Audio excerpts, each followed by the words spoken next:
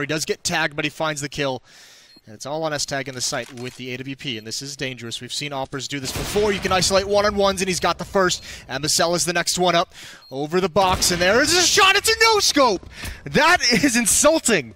Yeah, that shot from Config was so important to hit there. Oh, he's going to go for it again! This time he nails it!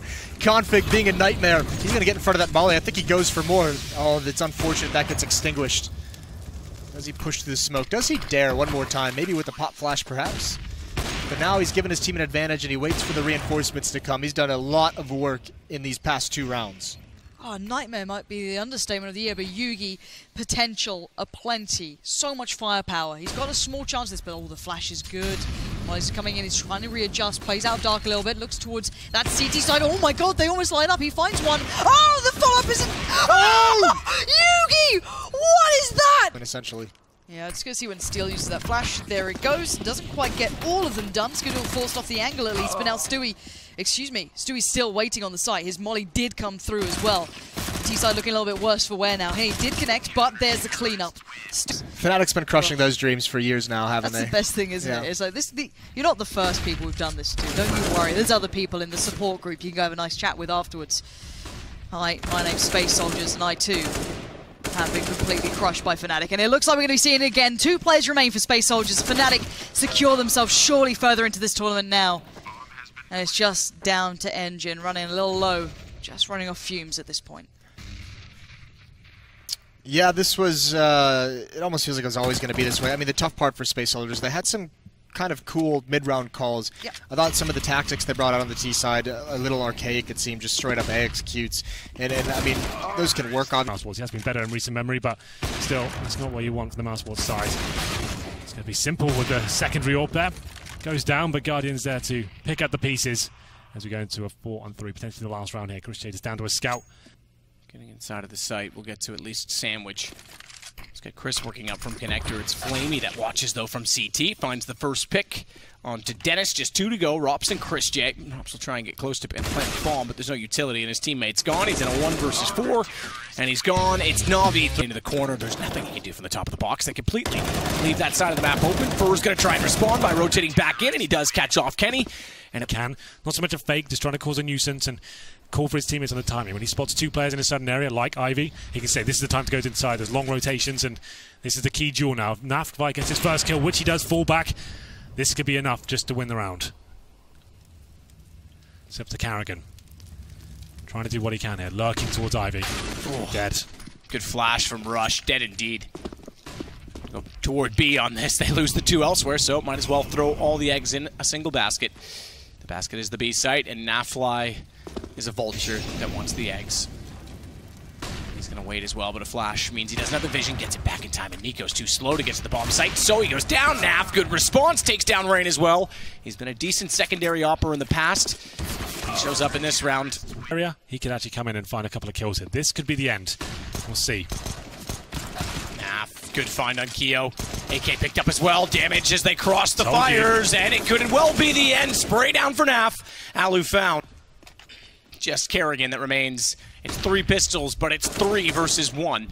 The AK firing on means that they're approaching from all other angles. Good read to find Mixwell as he goes back the other direction.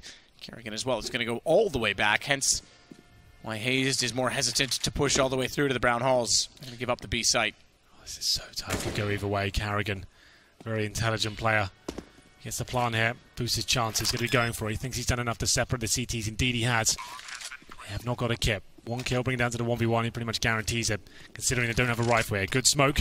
A lot of pressure for Optic. 1 round will do it. So he's coming in for the low round. Dinks him as well, and that's it. The 5-7. To hold, so long as his teammates can keep the pressure on Phelps and stop him from getting out in the kitchen for free, JW might just be able to blindside Fallen and Fur completely here.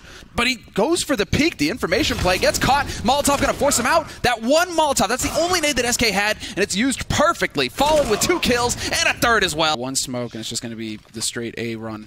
YOLO. Flashbang right in Phelps' eyes, Fur's eyes, and try and fall back immediately. Phelps will pick up some great headshots, closing out the round with a quad kill mid-air on Crims. And there's the flash to try and set things off. It's not going to be effective, and they just go and rush him down. Man advantage now for Cloud9. Oscar We saw some flashy play from here earlier with S-Tag. Now it's going to be up to him, and it's not going to happen. What, the pistol, the headshot as well, takes all through. Off the wall into second mid. At least that. Just a little bit of pressure. Just something to make Mousesports stop just running up here wholesale and setting up, doing whatever they want. Automatic is set up close to mid, but they're going to flash their way through. What a great setup from him, right in the middle of the smoke. Triple kill with the UMP, picks up the AK and nearly gets the quad. Oscar down to under 40 health. New boxes and one in dark. That's the one Molotov that Mousesports actually had to clear out an angle. So now it's all on Shroud. He's got a Galil, he's got to hit some headshots, and nothing as well from Banana. Will they deliver? Oh, the pre-fire actually takes the kill. Shroud gets one, and he's still got a bit more left. 8 bullets here, goes for the tab, takes another one in. Now Lowell has to go for the ace clutch, and he's going to get the first on Shroud, and now he comes out with the kit, tapping the bomb once, and nothing's waiting for it on the other side. Lowell gets it, but there's no time. It's the ace. Frag. 2 defenders here in the pit area for Mousesports. This is perfect, although Automatic gets in the perfect spot. They needed to get that kill on Dennis, but he stays alive, and he can make the difference here. He's buying more and more time. Sorry, for a second, the round is done. That was the bomb down in the middle of everything, and Dennis to save it. Go for the boost at new boxes. Yeah, probably we saw this earlier from Heroic. Probably just boost Lowell up there and let him stick around. That's so insanely frustrating. This is going to be so difficult. The push begins, and Lowell assassinates one, sprays down another, and Chris is still alive here to help out. Got not that many counter grenades still, but Lowell is doing his work with the FAMAS. They actually a team kill coming in, and Chris with a headshot to close it out. If he sees that no one is here, he could try and do it again. Hasn't spotted anyone out. He's still scoped. They're throwing grenades, but they're landing behind him. Oscar getting the kill with the AWP. Misses the shot, but so does Stewie. Very odd engagement that's going up here. He's trying to buy time with the Molotov. Oscar doing even more work now for the double. Shroud and Stewie are in a lot of trouble. Grenade could have almost taken down Stewie. Everybody is flashed on either side of this ridiculous fight that's happening inside of the smoke. Oscar comes out with a kill and takes the last one for the quad as well. The flash to lead the way. Dennis spots the man. Skadoodle getting shot in the face, but luckily for him, he survives, and that buys enough time for nothing. And Skadoodle, it all comes down. Cloud9 will be playing. And actually, look at this mad dash down the middle from Kiyoshima. Rain finding one. Nico with a headshot. Rain again, and Kiyoshima taking down MSL. That officially launches the pistol round, and it's all hell for North. They don't get a single. 3 on 5 now with only 20 seconds left. Nico will deliver one headshot for his team, but the Crossfire is still alive here on the A site. Nico with a second kill will take down, though Keo now steps in as well. Can't even finish the sentences before these guys are dying. This is nuts. Nico in a 1v2 clutch situation, AK in hand, no nades. They don't have any either, and that's huge. Another headshot coming in. Conflict going for the peak. Nico looking for the one tap. Just needs a single bullet, and there it is. Oh my god, Nico